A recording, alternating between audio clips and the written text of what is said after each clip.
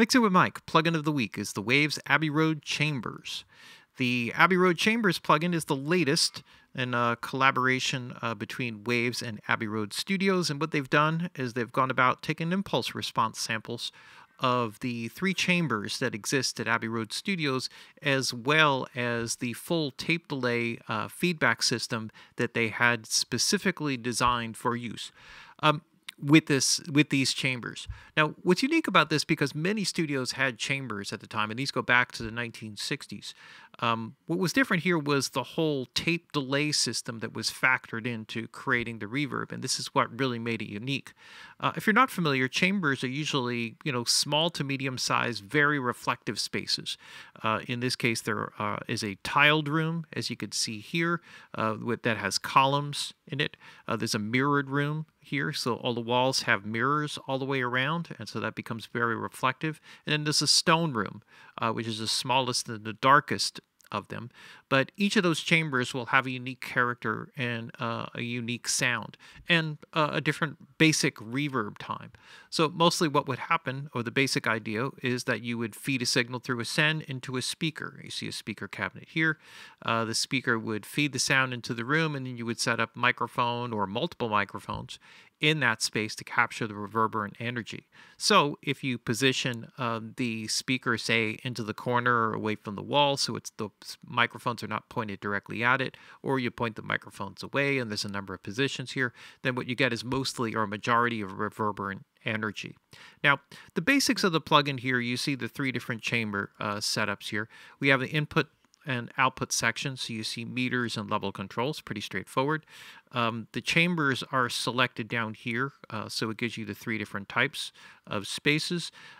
Then you also, especially for chamber 2, you have the most selections. You have 2 microphone selections here. You have the Schoeps MK2HS or the Neumann KM3s. 53, excuse me. So those are available to you there. There are 3 different positions that you can go through here. So in the room, the classic position is what they show here, pointed towards the columns that you see there on the wall.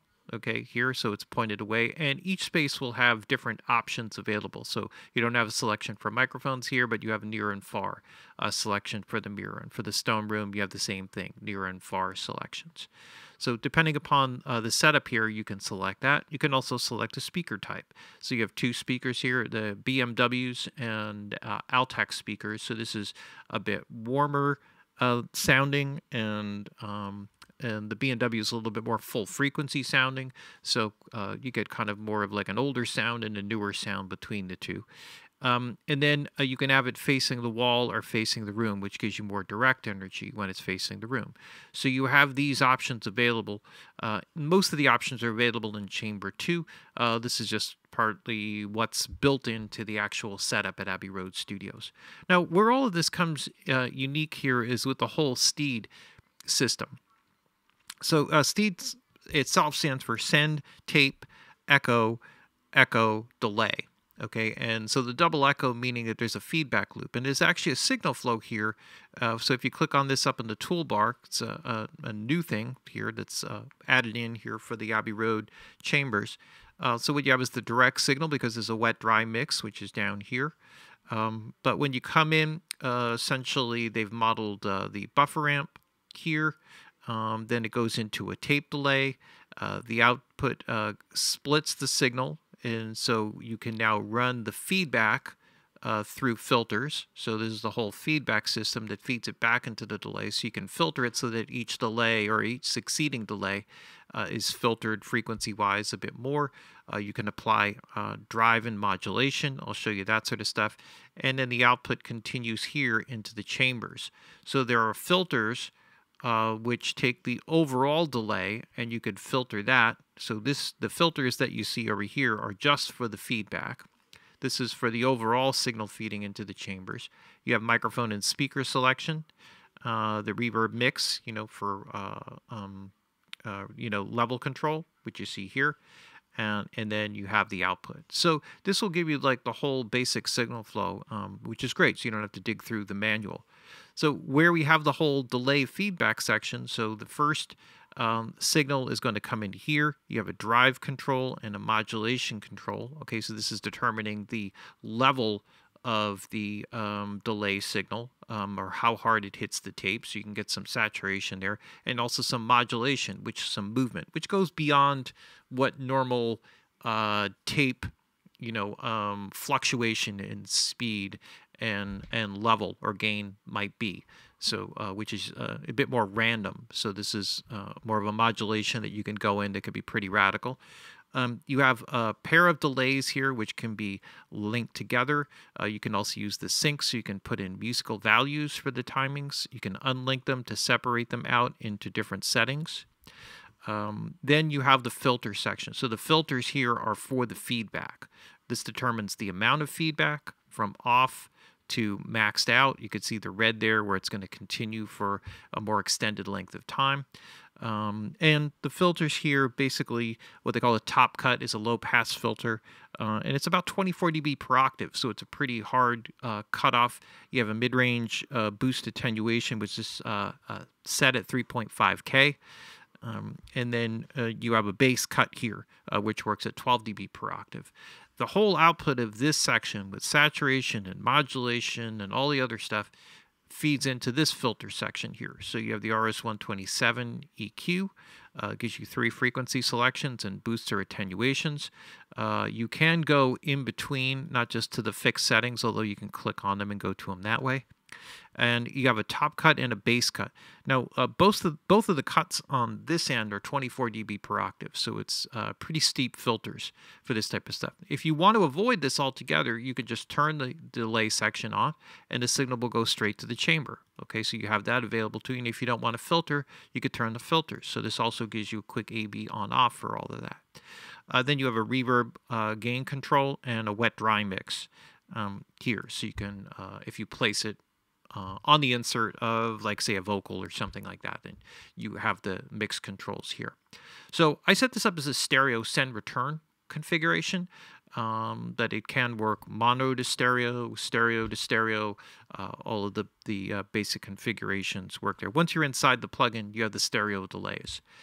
So effectively it becomes stereo on that end of things with the delays, even though you see the speaker's position here in a singular visually. Let's kind of run through some sound through it, just so you can kind of get a little setup here. I set up something here which is just with the different chambers here and some drums. And so let's just play a little bit here and see what we have.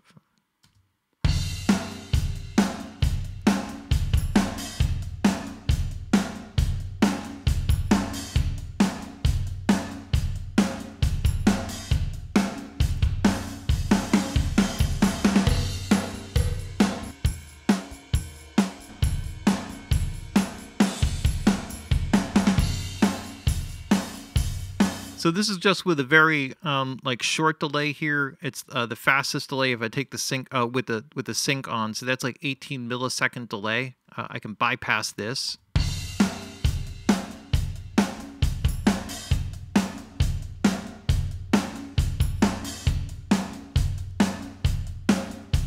And the filters are basically flat. Oh, there's actually a boost at 10K here. So let's just keep turn this off so we could just hear the raw rooms just as they are and go through some of the options just to give an idea.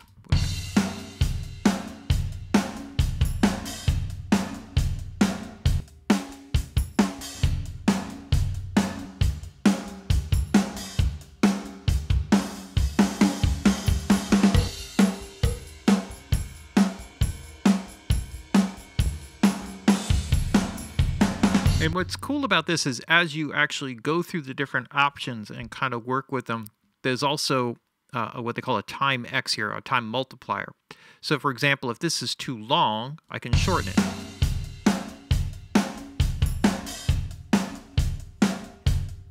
Or if I want to go to the stone room and make it a little bit longer,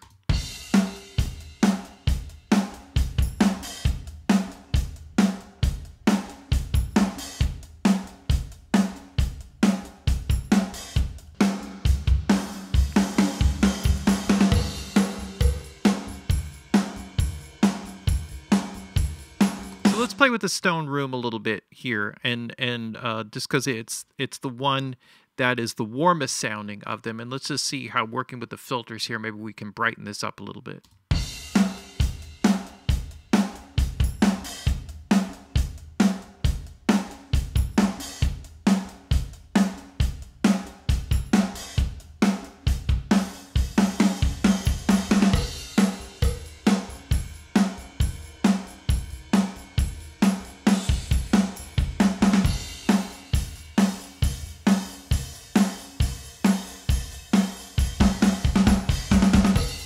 So just with the filters there, you get a very natural sounding, EQ. This is a bell curve filter with the gain controls. Just happen to click on some of the settings there. But you see how you could take a space there and kind of brighten it up and also change the time. So there's a lot of flexibility just from the very basics of it. And then you can essentially use this as a pre-delay with a feedback control. I'll show you how this becomes a little bit more effective, especially when you get to things like vocals and stuff like that.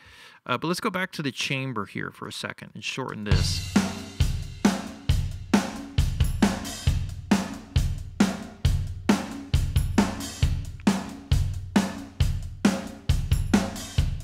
And then just go through some of the different options here. Okay, so what we have is different speakers and different positions. So let's start with the two different speaker types just so you can hear the difference in sound.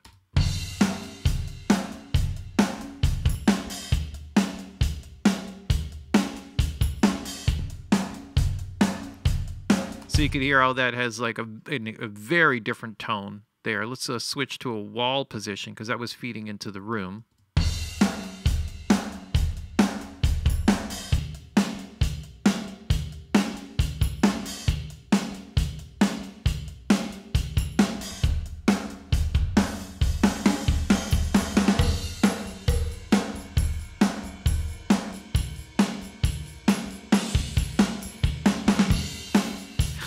Obviously, the Altec has like some kind of a horn system or something to it that gives it a very different character. This is obviously the B&W is a more like full frequency flat monitor system in this particular case. But here, facing the wall gives us more dense reverb, which is maybe what we want. And then we have the two different microphone types and three different positions. So this is the classic position, and you see the three different microphones actually pointed at these columns here. But let's point them at the wall and just kind of go through the three different options here.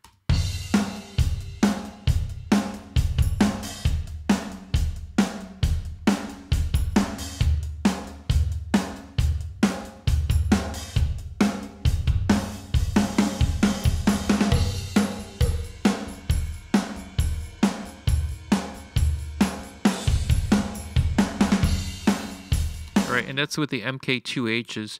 Now, the differences between the two mic sets are not as big, certainly not as the speakers, but let's hear the difference here.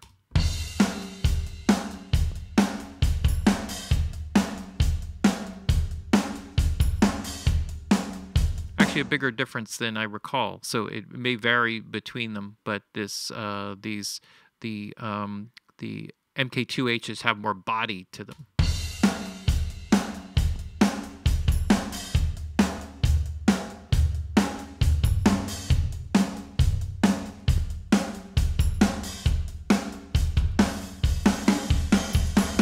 And as you go through, each option, there are near and far setups here.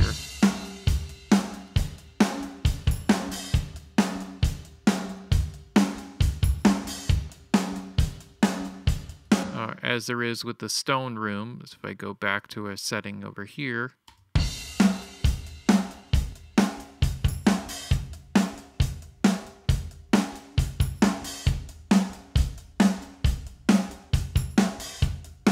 So depending upon what it is that you're kind of blending the sound for, any one of these three chambers gives you a lot of options. So the drums expose certain characteristics that may make this particular setup sound the best or your favorite out of the lot.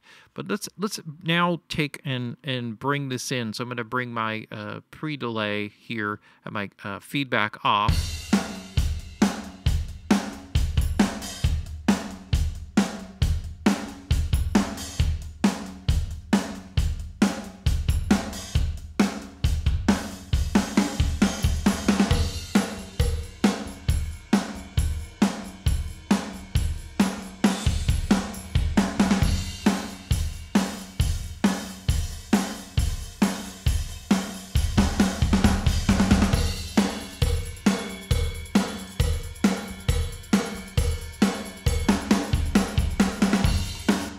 So you see, even just with that pre-delay, you can add, a lot of depth. And if I unlink them, I can actually take now if I use that as sort of a marker, change the pre-delays for both sides.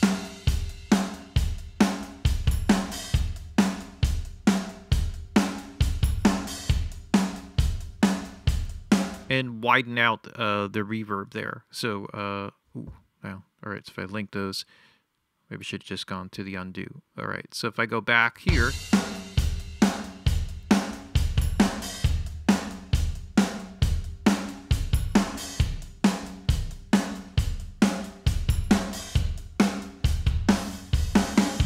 so you can see how much you can spread or widen the imaging. Now, when you get to dealing with some of the feedback, the drums are probably not going to be the best for that, although you can drive it to add some thickness.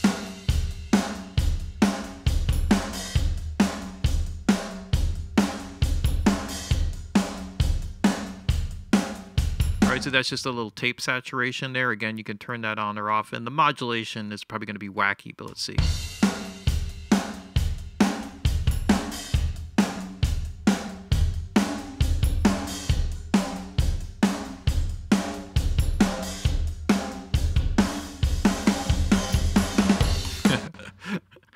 In some weird way, it could be kind of cool, but probably not appropriate for a straight-ahead rocker like this one. Okay, so you see there's a lot of flexibility and a lot of tonal character and different things that you can change. Let's go to a different example here, one where I can isolate out a lead vocal so we can hear something that's maybe a little bit more appropriate for working. Let's see if I can call it up here. Working with the feedback and the delays. So this is probably going to be pretty loud. Let's just see.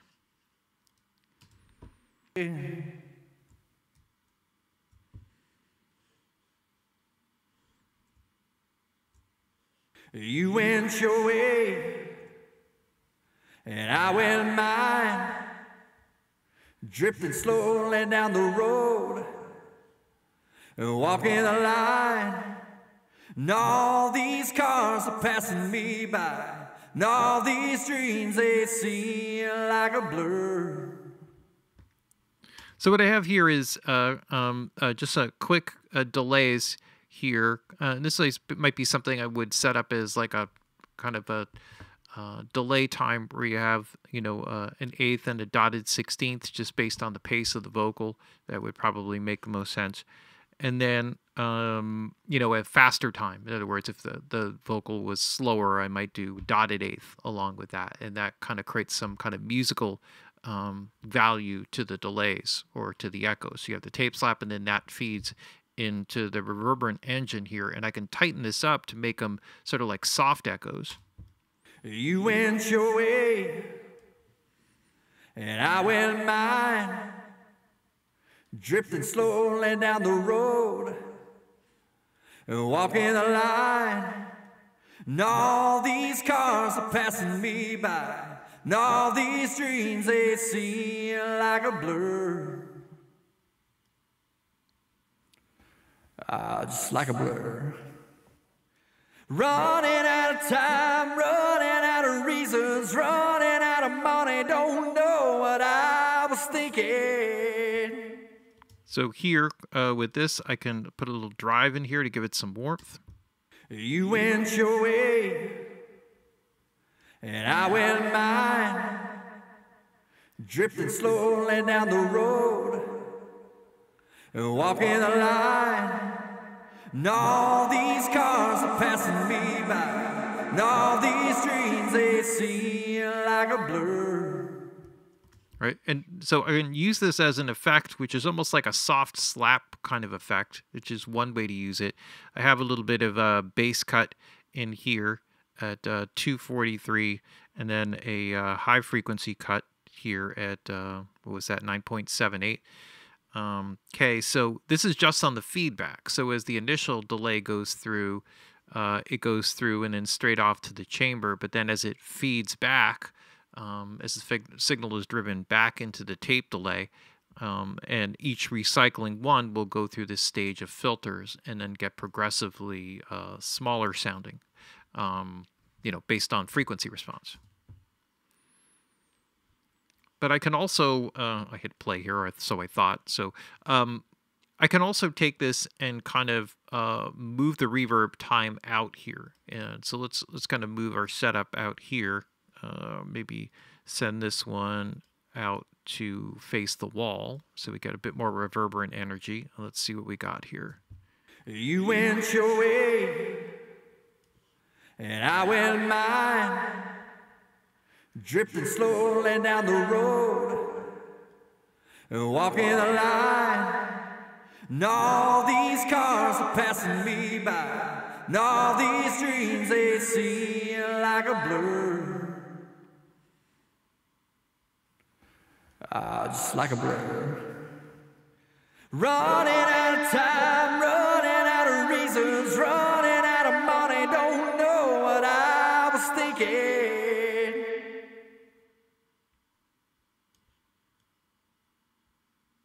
Trying to get away, trying to get back, trying to start again, trying to get back to living.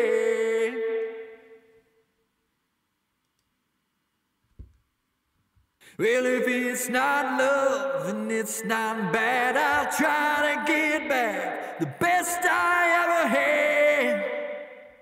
You could get into, whatever frequency response, the different characteristics of the different rooms, the mic positions, and dial in some kind of sound. The idea, though, of the tape return feedback delayed into the chamber. And again, if you want to just ignore this, you could just take the whole thing out, all of the delay and the filter out, or just use it as a straight pre-delay and keep it up as just a straight up reverb, which would also sound great. So you went your way, and I went mine, drifting slowly down the road, and walking the line.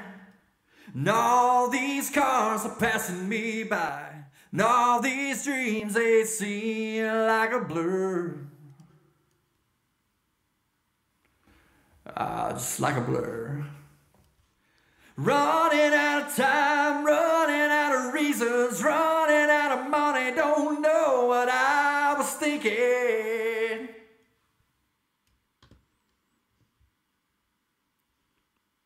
Trying to get away, trying to get back, trying to start again, trying to get back to living.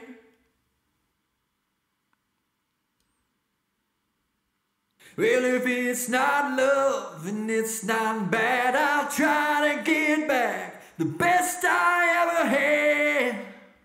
So you see how you can get, just use it purely as a reverb here with a little bit of pre-delay just for separation. I kind of like this Stone one in particular for this song, where it's tighter, shorter reverb. It just gives you an ambient, energy to kind of pull the vocal out of the speaker.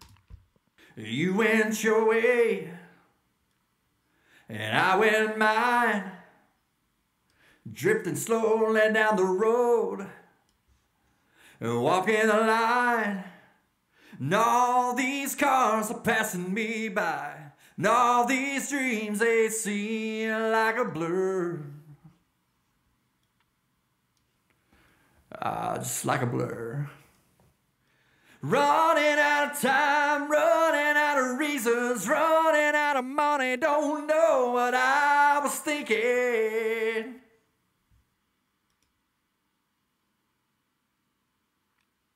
Trying to get away, trying to get back, trying to start again, trying to get back to living. Just a few ideas here. We could hear, I'm not sure what mess this is going to end up being in the context of the overall mix, because they didn't design it that way, but what the hell. Let's just have a listen, see what happens. You went your way,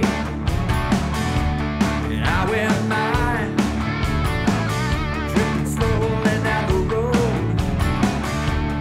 walking the line. And all these cars are passing me by, and all these dreams, they seem like a blur. obviously the delays would be a little bit too much. But very cool plugin. And chambers are you see them sort of in reverb programs, digital reverb programs, and I think there's a big misunderstanding about what that means or what they are. And if you've ever seen one, sometimes they're very small, just extremely reflective. And sometimes they're much larger spaces. Just depends what the studio had available at the time. But these are real, true acoustic reverbs.